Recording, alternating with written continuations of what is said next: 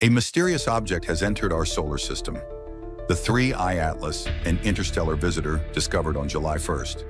Since then, telescopes worldwide have been tracking it, and theories quickly emerged, even suggesting it could be an alien spacecraft. Observations from Hubble and James Webb point to a comet, yet it showed no visible coma or clear tail. Even stranger, scientists detected nickel without iron, something never seen before. Some see this as a possible sign of artificial origin, while others argue it may simply reflect the unique chemistry of a comet born in another star system.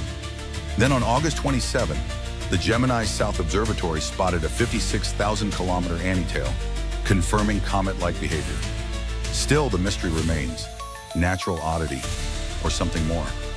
My students, if there's nickel without iron in this comet, either it's alien technology or it's the cosmic Black Friday sale.